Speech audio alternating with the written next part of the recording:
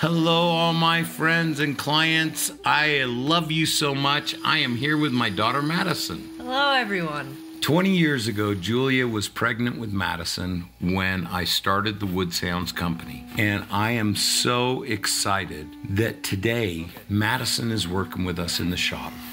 And as you know, we're designing the new flute of the month.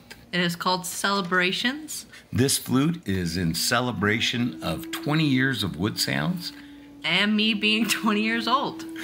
And this flute of the month is actually designed as a set in recognition of Madison and I working together. Yes. We are using Western red cedar burl and a yellow cedar burl, which we did in a yin-yang effect almost.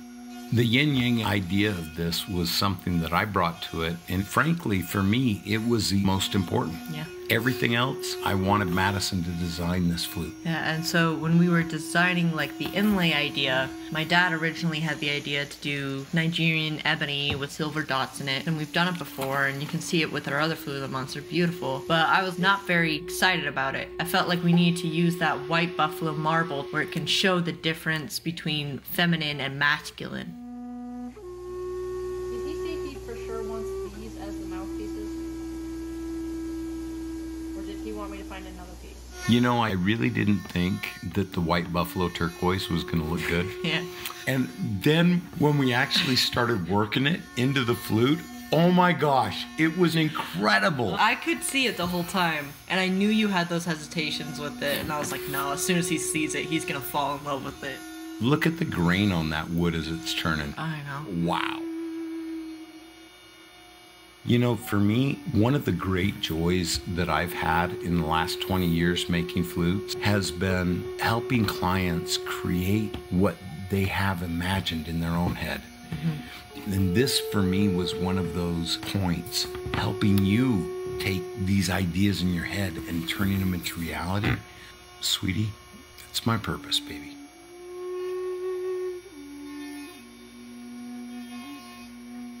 Yellow cedar burl has always been one of my favorite woods. Me too. It smells so good. Right? Just the aroma is so poignant. And then that western red comes in. Oh my gosh.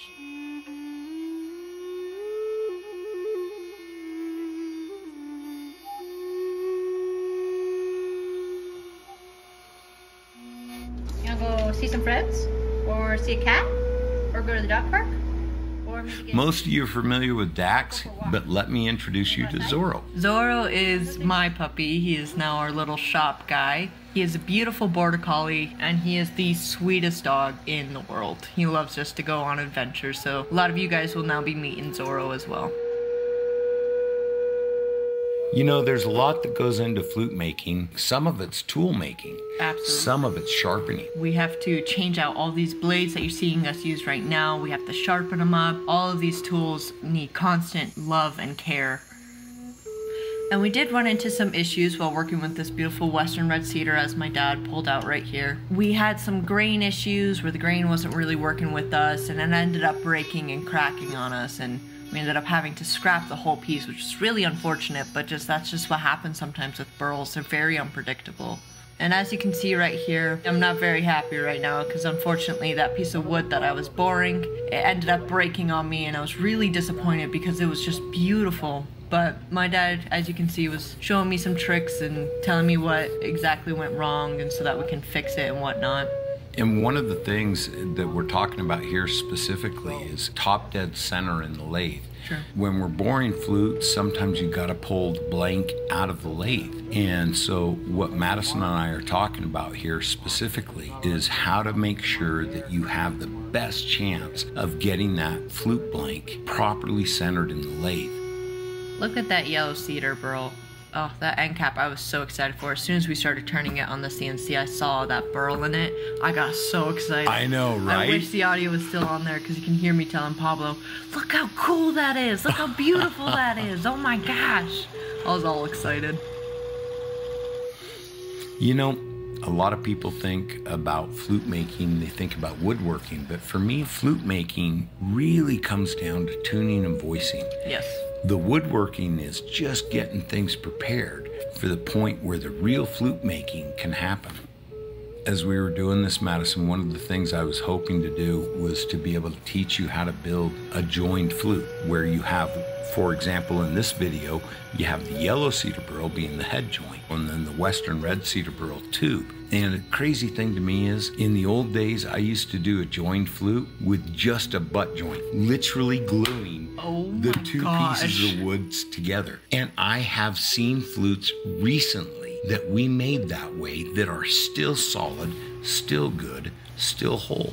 And yet now we do them in a totally different way where we sleeve them internally and try and create as much strength as we can in that instrument so that our clients are going to have these instruments for the rest of their lives, and their kids will too. Exactly. That is exactly the hope.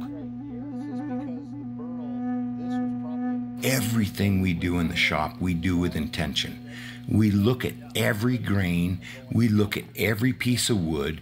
It doesn't matter if it's a classic or if it's a custom.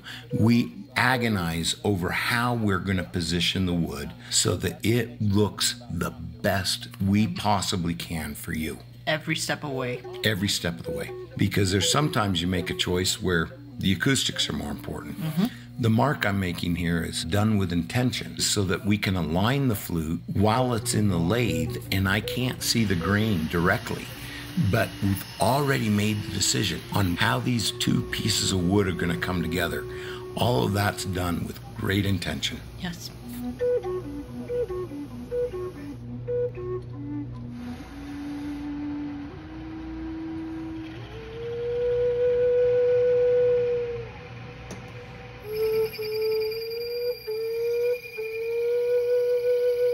Look at those shots. Wow. I love that white buffalo so much. I know, me too. You've really redefined for me what I think about in terms of beauty on flutes. Right? Oh, totally.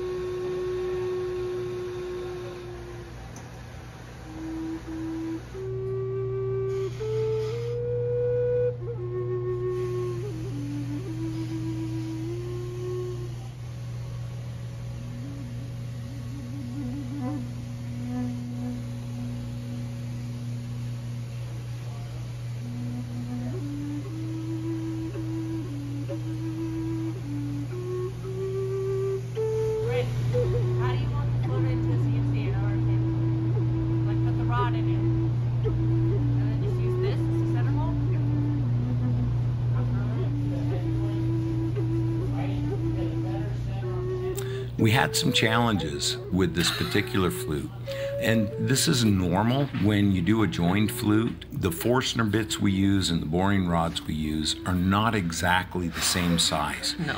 And so what happens is they get really tight, and so we need to sand the inside of the flute to be able to get our mandrel, which is the thing that allows us to keep the flute concentric. And so that's what Madison and I are working on, is getting this mandrel to be able to fit inside the flute. So it's going to take some sanding at the join where we put the sleeve. I just remember just crossing my fingers and just like saying a quick prayer, just please don't break. I knew our flutes, they don't break very easily. So in my mind, I knew that it would be fine and that he could tap it like what he's doing right now and it would be totally fine and wouldn't break on us. But oh my gosh, I was so scared. I was so scared. Yeah. Oh, look at those circles right up in there. Oh, they're fabulous. Oh my gosh, the grain is so amazing. Beautiful. Watching this turn down on the CNC, I couldn't take my eyes off it. It was so beautiful.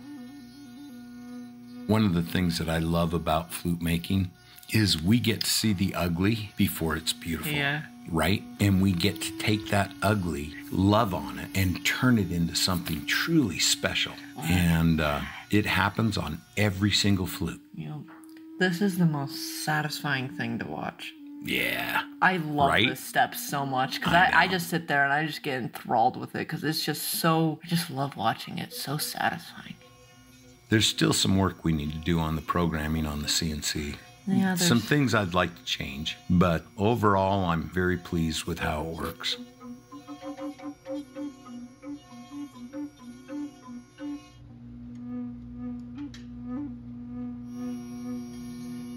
Whenever somebody starts in the shop, I always tell them, you know, these tools can hurt you. They will bite you. They can take your fingers. They can take your arm. Some of the tools, right? Seriously. Oh, seriously.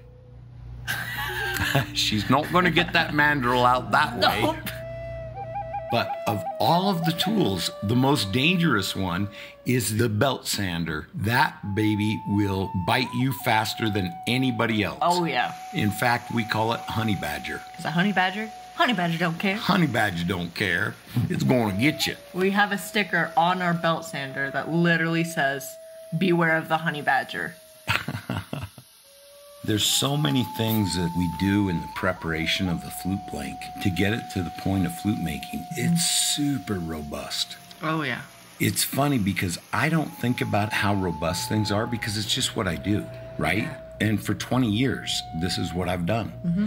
And yet, you know, I get somebody like Pablo in here and he sees me work and is like, dude, you are super physical in your effort. Yeah, it's a full workout. Yeah, it is, definitely. Yeah. Well, I'm excited about the things that we've done to be able to help you be able to do the same work that I do that's not quite so physical. Yes, we've found a lot of different things that we can do to make it less laboring on me. Yeah. And on you. Yeah, exactly. Because you're getting older and you're not going to be able to do the exact same things that you're going to be able to do now. Exactly right.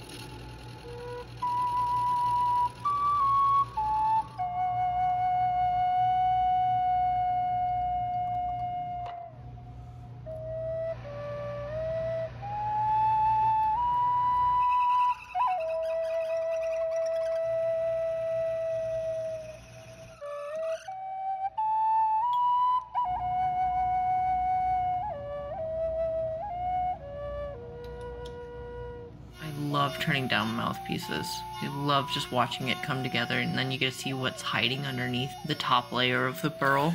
The way that the bit is approaching and everything about how the CNC is working, when I figured out the proper directions to be turning the wood and everything, Madison, it was a huge change. It took 5 minutes on the CNC to turn a mouthpiece. Mm-hmm. And the way that we're doing it now, Maybe it's a minute. less than a minute. Yeah. And it's better. Oh, it's better so quality. much better. That's one of the things I love about doing what we do is figuring out ways to do things in a way that ends up making a better product in less time. Well, that's one of the reasons I really like working with you, is because you're not stuck on doing it one certain way. You're open to doing things differently. Absolutely. And one of the first reasons why you started doing the mouthpiece differently was because I was having a hard time shaping the mouthpieces. Yep. So you said, okay, well, let's figure out something else that we can do to make it easier. Exactly. We turn out this way. And it's so much better overall than what Exactly. we used to be doing. Yep. And it's saving us so much time. Yep.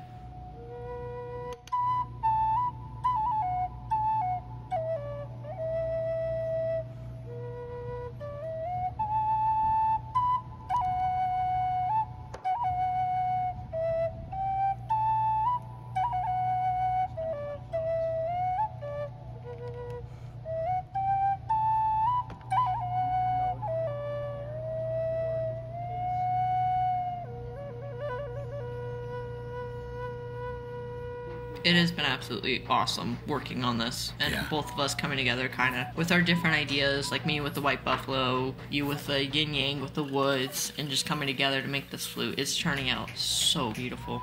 I'm so excited for people to see this. Oh, we could not get this done fast enough. I was just like, every day I was like, no, let's just work 12 hours in a row and just get it done, because I want to see it. I want to see it. I want to get it out. Exactly.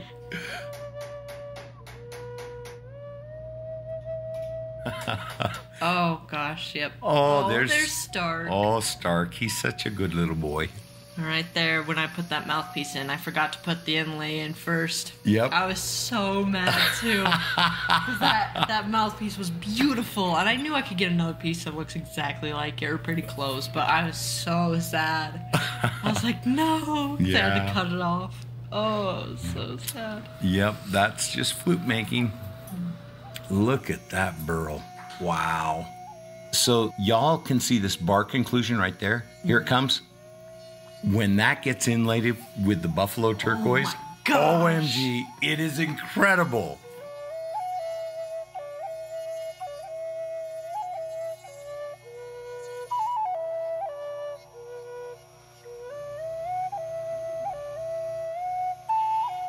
Look at that. Do you see all the grain, that like loopy grain that's in that Western? I love it. Gosh. I know originally we decided like I was going to play the low D and you were going to play the high D, but I fell in love with the high D. And right here we're discussing where we wanted the top of the flute to be.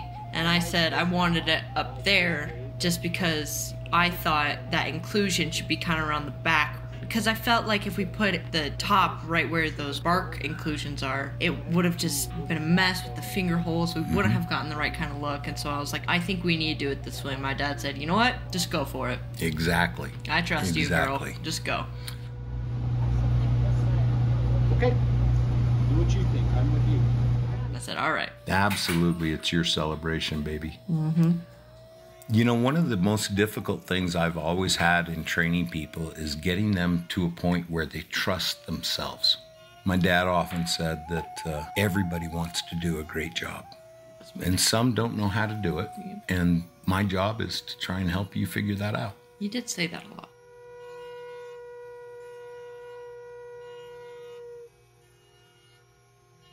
Look at the grain of that Western red on the, it's and all fabulous. This yellow cedar, oh my gosh. Oh yeah. The yellow cedar on that high D tube is just awesome. Oh, it's phenomenal. Yeah.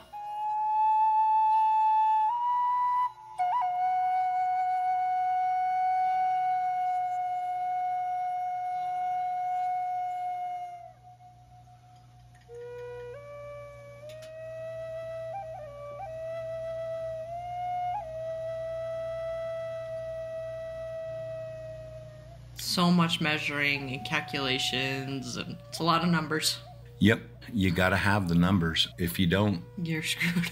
Well, the problem is, I mean, you can do it without, but without the numbers, you don't have the same accuracy and the same quality. And that will be it for this video. We are so excited to get the rest of these videos to you so you can see the process of us making these flutes. And you guys have yourself an absolutely wonderful day. Talk to you later. Bye-bye. Whether you're dreaming of your first native flute or wanting to create some custom instrument, Wood Sounds is where your dreams can be made real. My name is Brent Haynes, and you can reach me at 801-822-1415 or brent@woodsounds.com. Have a great day.